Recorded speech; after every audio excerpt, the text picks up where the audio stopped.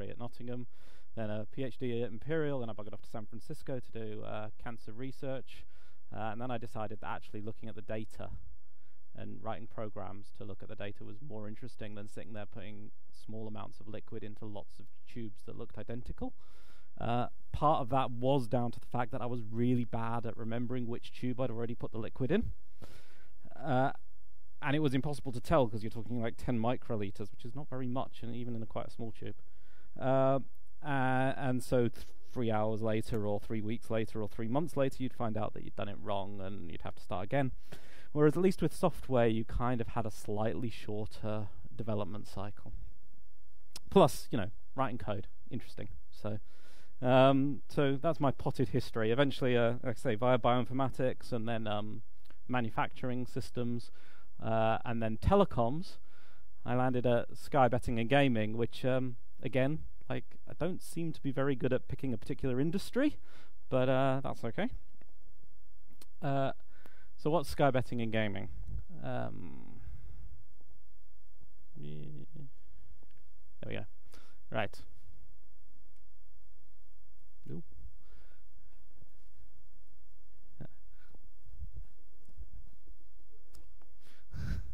I'm being sabotaged. Who's Sky Bet? Right. We're the fourth largest online bookmaker and gaming operator in the UK.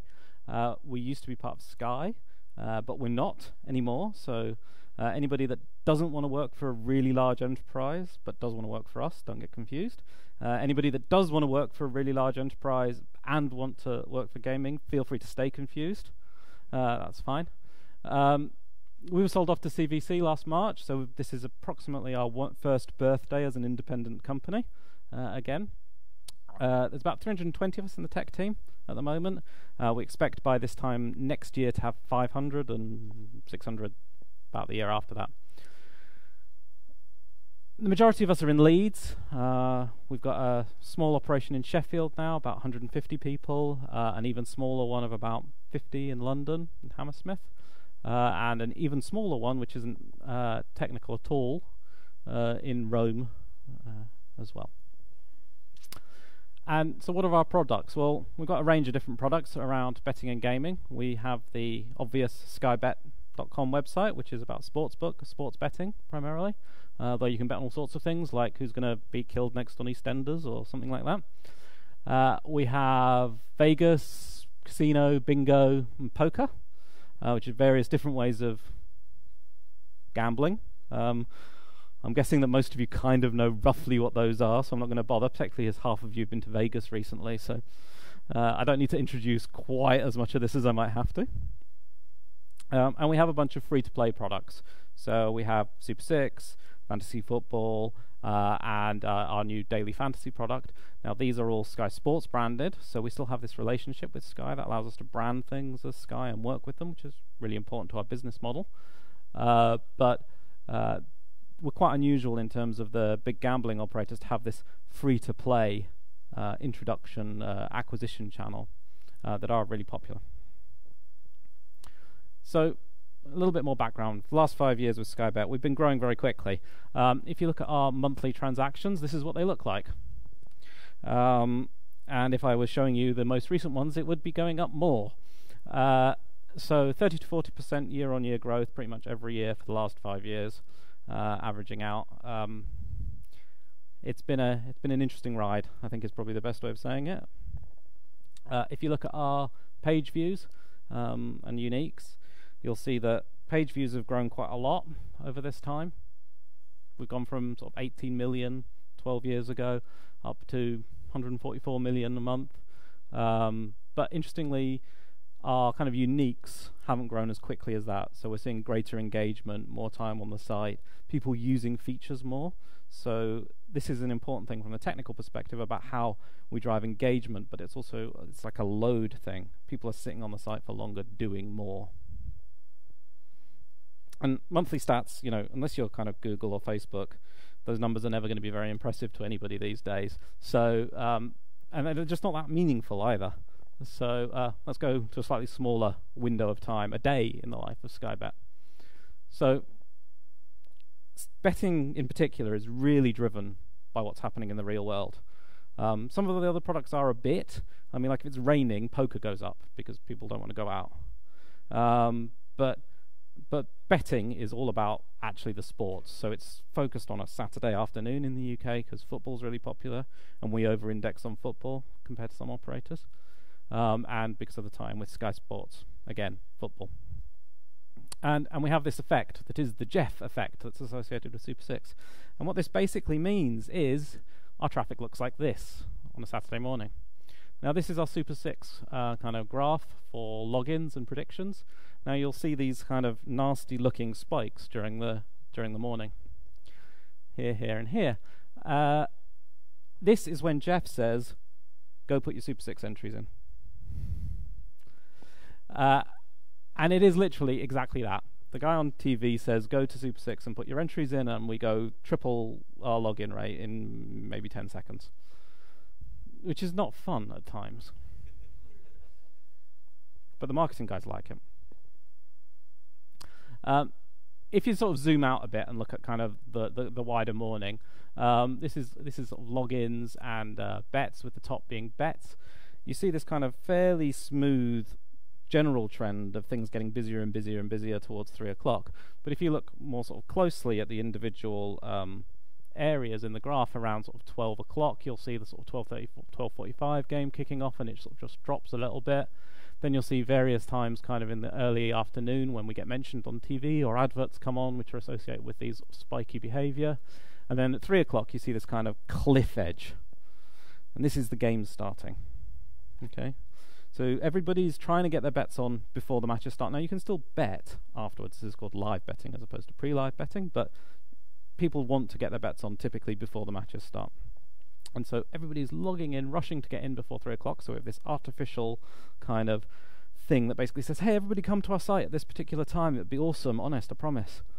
And then it dies, and then it sort of gradually picks up again.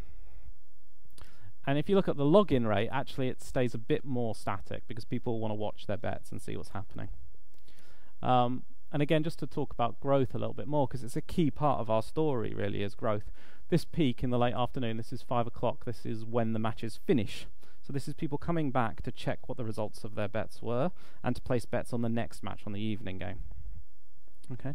Now that peak there of around about 60 bets a second is 400% of our peak bets per second on Boxing Day 2013. Now, Boxing Day is probably one of the 3 top days in the year for betting because people are with their families and they want to get away.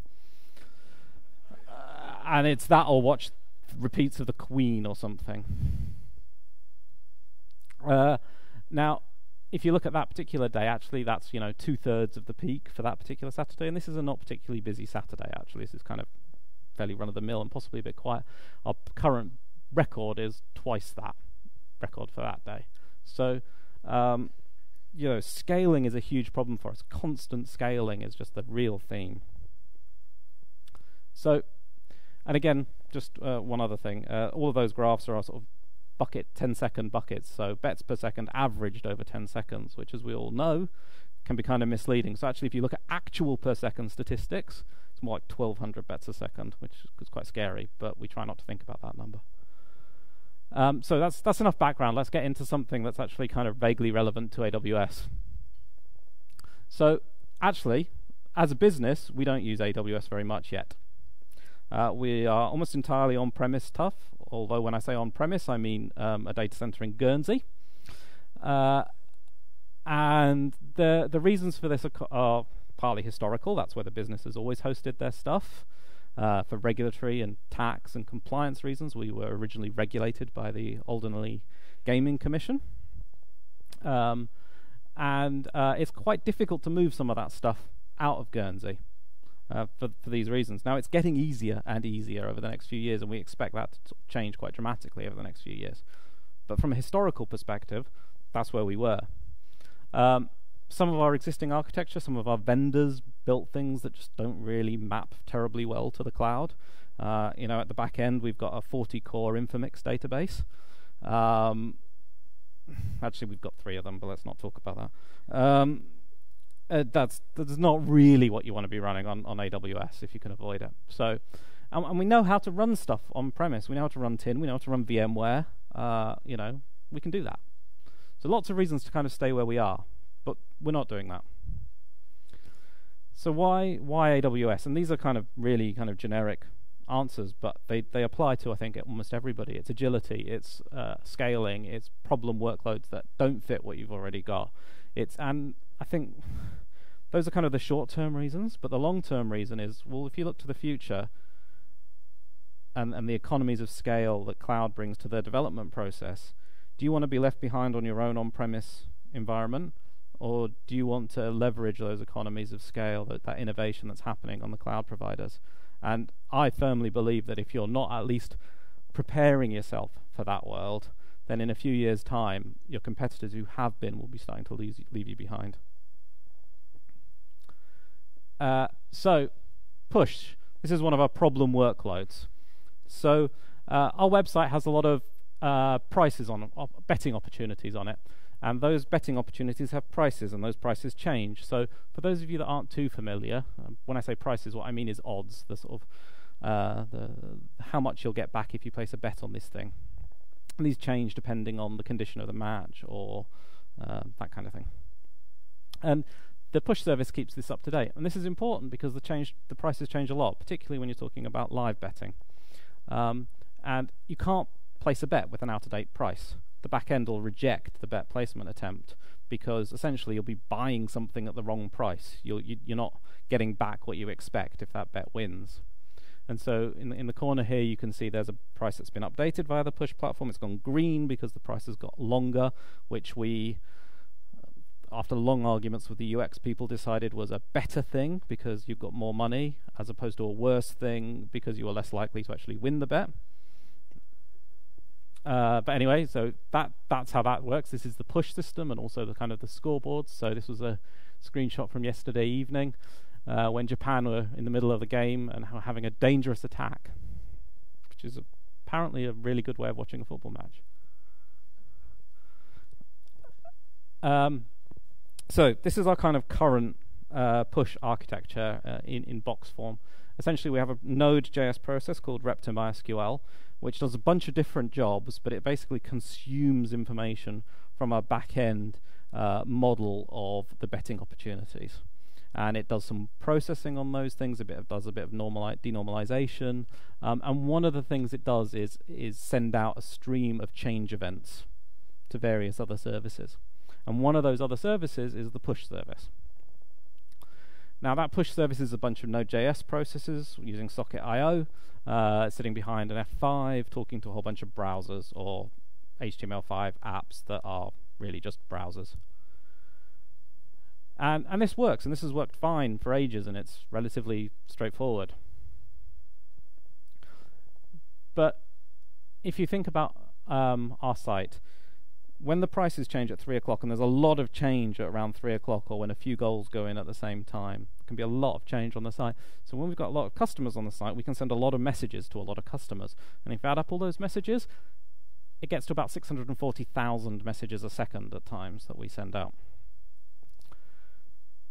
And we typically have, on a sort of Saturday, around about 150,000 connected clients concurrently on our website. So these are people that are sitting on our website, perhaps browsing from page to page, perhaps watching some aspect of the site that's showing them the progress of their bets or something like that, but we are giving them updates on the prices that they could bet on. So unlike a lot of sites where people kind of come, do something and go away, people sit on our site. So this is all done by 16 service workers, and they process about 145 million events on a Saturday, and that works out as about 1.8 billion messages sent to clients. And the thing with that is, that's per day, but actually probably 3/4 of them are in about a 4-hour window. So the rates are pretty high. And we actually currently have our most popular site in terms of number of customers, which is Super 6, which is really popular partly because it's free. You know, it's free to enter, and you can win £250,000. People like that. But we can't, and it has, cross-sell on it. It's got betting opportunities on it. That's its point. We get hundreds of thousands of people coming to that on a Saturday because it gets about a million entries a week. So if we had push turned onto that, we probably have, I don't know, 2, maybe 3 times as many connected clients, probably 50 to 200% of the actual total messages sent, depending on the time of day. So this isn't great. So people often ask at this sort of point, well, why are you doing this yourself? It doesn't really feel like a core competency. There's companies out there that do this sort of thing for you. So PubNub are an example of that sort of company, and they have this big thing on their website that says they do 1.8 trillion messages a month. And actually that number's gone up a lot recently, because it wasn't long ago that it was actually less than we sent. But even now, we'd send probably more than 1%, probably about 2% of their total traffic in terms of messages.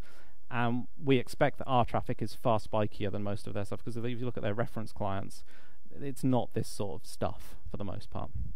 So this kind of makes us nervous. We want to own this, make sure it works. It's right in the line of fire for actually customers being able to transact with us. But it melts the load balancers.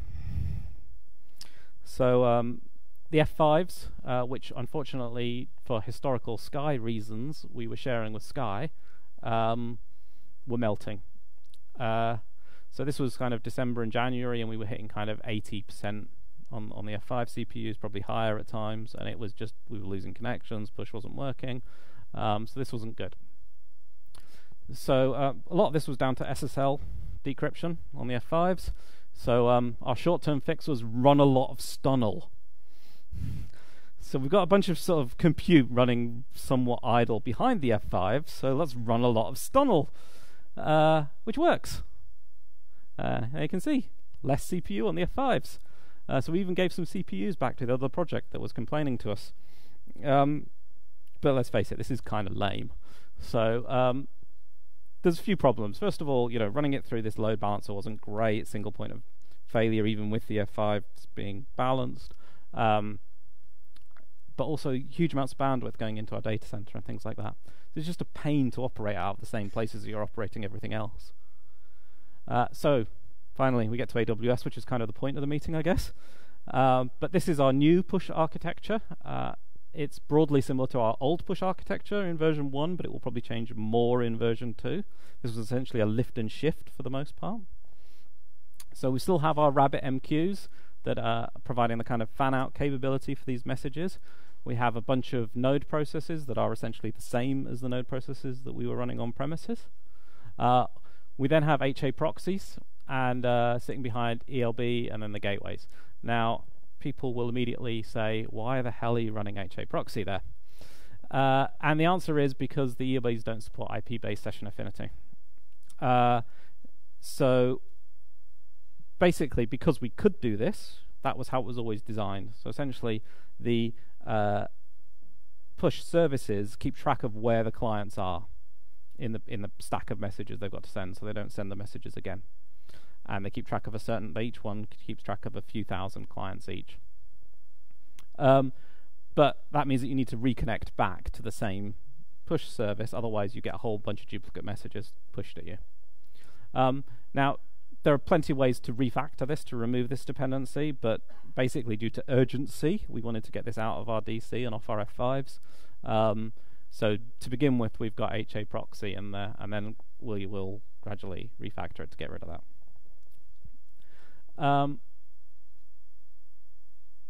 Testing this, which is, I think, a significant point to raise. Firstly, remember to ask permission. These days, that's quite important with AWS. They're watching out for these kind of simulated events. We run a fleet of load injectors in another VPC, and we're gradually stepping this up to the point that we can run 600,000 connected clients with that push volume of messages.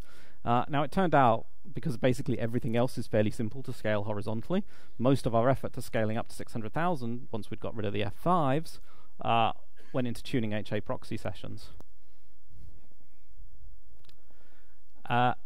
So at this point, I just wanted to sort of break slightly to the left and talk about how we run things in AWS. Now, as a reasonably big company with a fairly large established sort of estate, it's really tempting to go into AWS and just run stuff the way you always have. Sort of throw up a VPC, you get some virtual Fortinets, You stick them in front. Your security team control the perimeter, and no, we're not doing that. So it's kind of quite important to throw away a lot of your assumptions about how you should run a VPC, because it is different. Work out what the way you should do it for this, and don't try and run it the same way. But there are some things that are similar. So we leverage some of our existing infrastructure. We've got a lot of Chef in our organization. We do a lot of automation through that, and we have automation jobs for doing things like creating a new Chef organization. You want to spin up a new service, you might want a Chef organization to run the configuration for that. So it's just a Jenkins job. And so in the Amazon world, we now have a Jenkins job that creates a VPC for you. And this is our sort of generic VPC. This is what that Jenkins job produces for you. Now, we are a company that wants some level of control over our accounts. We don't want to just sort of hand out accounts to all of our different teams around the business and let them do whatever they want. There's customer data, there's compliance. We need some level of control. So the way we're approaching that is every VPC essentially has a DMZ network, and that DMZ network is essentially operated by the platform services team. But all that is in that DMZ is the sort of SSH bastion, the NAT host, and that's about it, really. And that peers to a shared services VPC that is also operated by our things, and that's where things like vulnerability scanners live and things like that. And then those tribe-owned subnets behind the DMZ are basically up to the tribe to do what they want with. And rather than trying to write lots of complicated IAM roles and things like this to really tightly tie this down, and to be honest, in some places you just can't because the widgets aren't there, we're mostly leaning towards using config and config rules to tell us when people break policy as opposed to enforce it. And so essentially in this shared VPC, we have a few different things. They sort of support the base networking.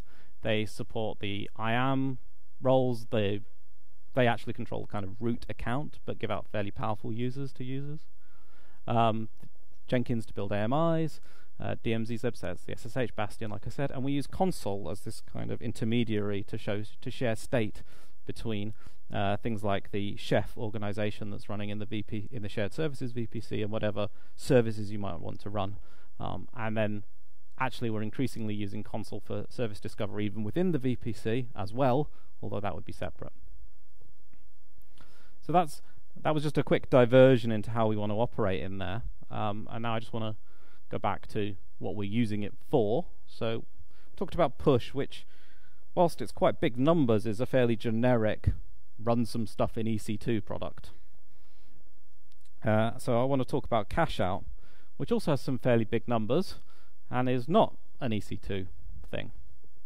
So what is cache out? So I'm going to assume that most of you don't know what this is, but basically you can place a bet on something at some point and you'll be given a price and an expected return. So in this case I was putting 50p on Southend to beat Sheffield United, and that would have returned me £1.45 if Southend should beat Sheffield United. And then you have this notion of cash out. Maybe I've lost faith in Southend. I no longer believe they're going to win, and I want my money back. Now, before the match has even started, I could get my money back, 48p of it. There'd be a bit of a margin for us because we're a business after all. But you can have your money back. But after the match starts, this is still possible potentially, and the amount of money you get back depends on the state of your bet. So I'm going to just go back to my laptop for a second. So here, if I move it onto the screen, rather than just talking to myself, is the cash out service. So essentially this is a different bet. This is a treble. Apparently I'm really bad at betting by the looks of it. So basically I put 10p on the bet. The potential return was 69p. I could have won 69. I'm a big better. Now at the moment they're offering me cashing out for nothing. This is not a good sign. And in fact, if you look below, you can see that, well, one of my bets, the one at the bottom that's just updated, is green. That means that I'm winning that one, and because Sao, JK, Lagri are currently 5-1 up against FC Koze. You can bet on a lot of different things. But unfortunately, SD Almazan and Sporting Uksama are drawing, and Zwickau have totally let me down. So, I could cash out here, but there'd be no point. I was sort of hoping when I set this up before that I'd be, able to cash out for a profit, or at least for something. But not so much. Oh well. This is a really engaging part of our product now. It's really important, and it's completely changed the behavior of the customers. They spend so much more time on the website than they used to. So, quick sideline into architectural patterns. We use CQRS quite a lot. So this is command query response separation. So essentially, lots of our systems, we have commands going in one way, and then we have a separate system optimized to provide a response. And this is a good way of scaling out when your read loads do different types of work to your write loads. And placing a bet and cash out work a lot like this. So essentially, you have one side of the system, which is placing a bet. This sort of funnels through our website into a back-end system, into the Infomix. And then we have a stream of events that come out called the activity feed, and we store those in Couchbase. And then we have something essentially that gets the recent bets. That's that bet tracker thing that I was showing you a moment ago. This shows you what your recent bets are by this customer data service that hits Couchbase. And then there's another service that calculates the value of that bet, what we will offer you to cash out. Okay, and that cash out value is recalculated every time the price changes. So when you saw on that web page a moment ago that the selection changed, it would recalculate the value that they would be willing to offer. Now, people sit there with this open on their computer whilst they're watching. This is one of the things that drives the change in behavior. This is what is causing a big spike in those connected users. So this cash out calculator, so these are API requests to our cash out calculation API on a couple of consecutive Saturdays. And we were hitting this kind of 15,000 to roughly kind of limit. And essentially what was happening here was we were hitting the traffic manager's CPU limit. So this was a bunch of Steel apps, and they were all hitting their CPU limit. So we did the obvious thing and added more of them. Threw tin at the problem. So this took us from 10 traffic managers to 20. And actually, the second week, the week we did that, it was relatively quiet for a couple of weeks. It wasn't that busy. But the weeks after were a bit busier. And so at this point we're doing kind of 50,000 API requests a second at peak. And frankly, that was just keeping everything really, really, really hot. So we looked at a software solution, and actually there was one, because one of the problems is that everybody gets these price updates at the same time. So everybody makes a request to the API at the same time. So we did this, 640,000 requests, message updates go out in a second, and half of them generate API requests coming back, which is bad, right? So we introduced some jitter, which flattened this down to about 15,000 again. But that was kind of okay for now, but we knew that this was going to grow, right? We were offering it on more sports, we're getting more customers. There was no question that this was going to continue to grow, so we wanted a different solution. So, enter Lambda. This is the AWS stack, really, for cash out. The client kind of knows all the information that needs to be input into the cash out calculation. It knows how much the customer's staked. It knows what the current prices are for the bet.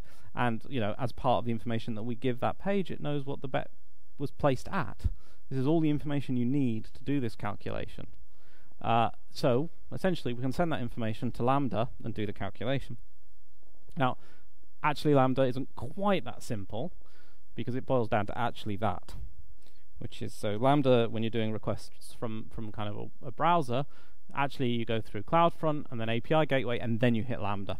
And that's an important point when you're talking about these kind of traffic numbers. So, hitting 100,000 transactions per second, this was our target performance for this service.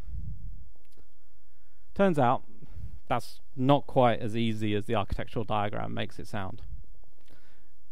So firstly, I mentioned this earlier, get permission.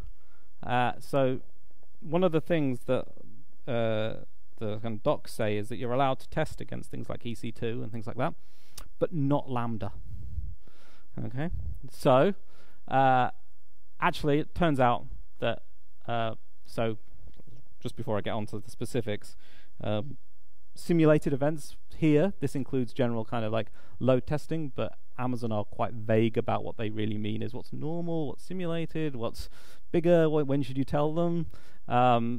The advice we've been given is basically tell them, and it's fairly easy to tell them, and they'll cooperate, and then you won't get the nasty email from the abuse team. I just wanted to call this out. Other simulated events, it's got a list of things that you can that might be simulated events. Some of them are kind of obvious: war games, blue-green testing, whatever. And brilliantly, other simulated events are an example of other simulated events, which is just awesome. Which is apparently the one that we came under when we wanted to do load testing. So anyway, yeah, email those guys, and they'll help you out. But actually, also, if you do have an account manager or a solution architect supporting you, you've got a technical rep or something like that, talk to those guys, because they will make this process much easier. They'll facilitate this, and it was a lot easier to do that through them than it would have been on our own. So scaling Lambda from the web. So default concurrency limit for Lambda when you create an account is 100, which wasn't going to get us very far. API gateway has some limits as well, which aren't all that high by default. And let's face it, if you throw 100,000 transactions a second at CloudFront without warning, it's probably going to think you're a DDoS or a DOS. So, like I say, work closely with the AWS team. The way this works is that basically up to about 25,000 transactions a second, you can inject the load. Obviously, you talk to them, you arrange it. But you can inject the load from a relatively small number of your own EC2 instances or whatever. And then to get to 100,000, basically Amazon will run that test for you from their own kind of fleet of load injectors, so a more global fleet that keeps CloudFront happier, basically. So this is a kind of output from AB, because it is that simple to load test. This was at 200, so this was before we got our limits raised, basically. And you can see that we submitted 10,000 requests, and roughly half of them failed, which is awesome. The limit works. And we did about 1,500 requests a second, which wasn't awesome when we were aiming for 100,000. But so you'll get a few different errors out of this stack. So if you're throttled by Lambda, you'll usually get 500s from that seem to come from API gateway. If you're throttled by API gateway, you'll get 429s. But also, if you're throttled by CloudFront, you'll also get 429s. And this is an example down here at the bottom. Sorry, it's probably a bit low for some of the people at the back. But you do actually get some extra information in the response. So there's this X Amazon error type, too many requests, an X cache error from Cloud. You can start digging into this, and it gives you some clues about where you're getting throttled, basically.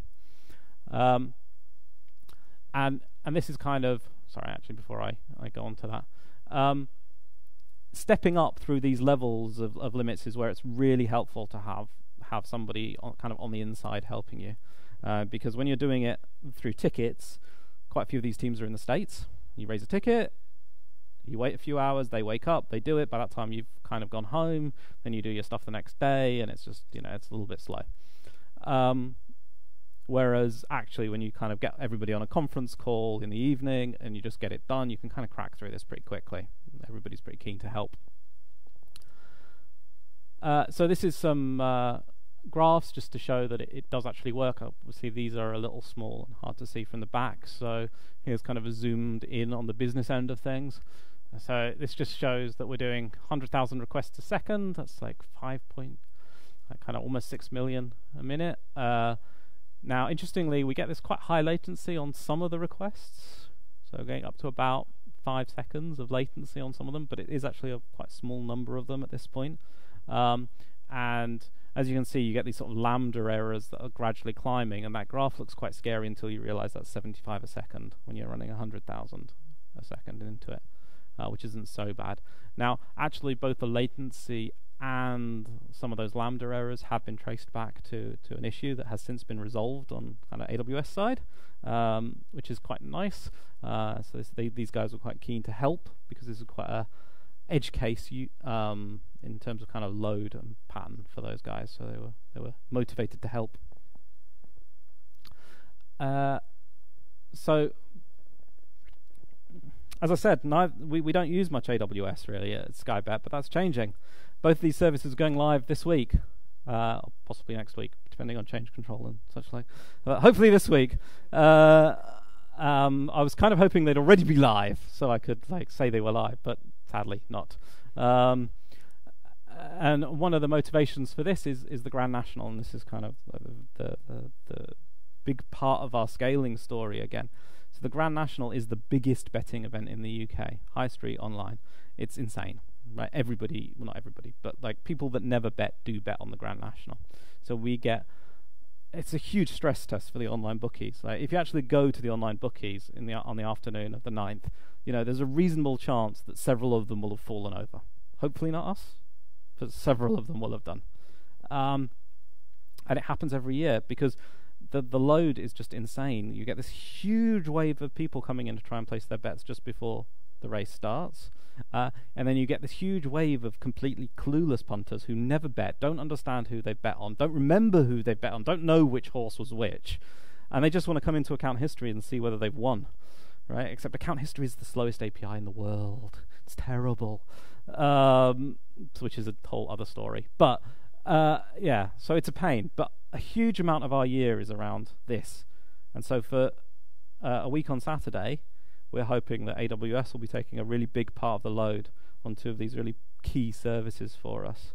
And so that's the story of our next week, is to make sure that those are working, happy, and help us through the Grand National. That's it.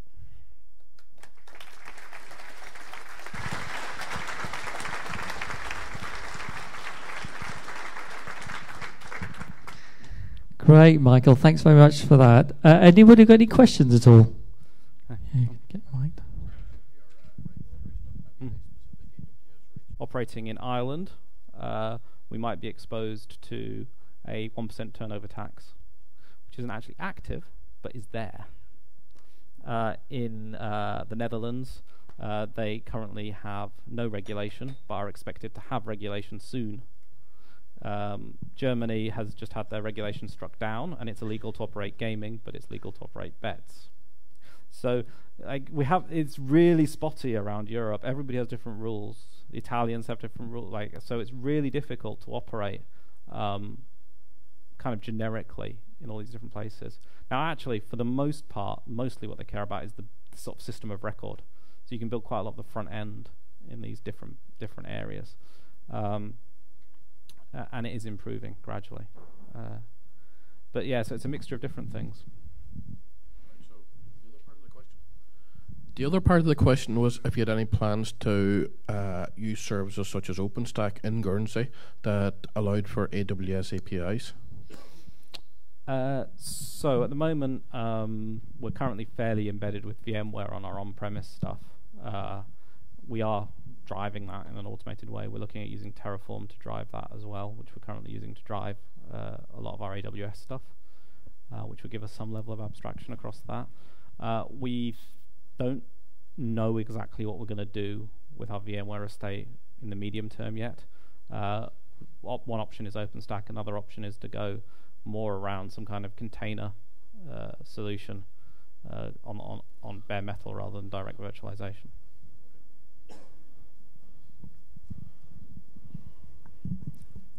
So have you looked into DSR, direct server responses from your current stack to solve the problem of F5 going too hot? And the second question is, have you looked into HTTP2 push from server side? So in terms of, so I mean, yeah, we could take the load balancers out of the stack. Yes. At the moment, the applications are all essentially configured to hit kind of a DNS name, basically, and we'd have to make application changes probably to spread that load out in some way, or DNS round robin or something. But where it's currently hosted, because it's a shared service area with Sky, we don't have the control to allow that. We could move it onto Guernsey, where we would have the ability to do that, but there we'd be concerned about the bandwidth onto the island, because actually there aren't that many links onto the island. The bandwidth is expensive, so we prefer to keep it offshore, off the island, and rather than standing up another data center just for this. Great, thank you so much. If I can give Michael a round of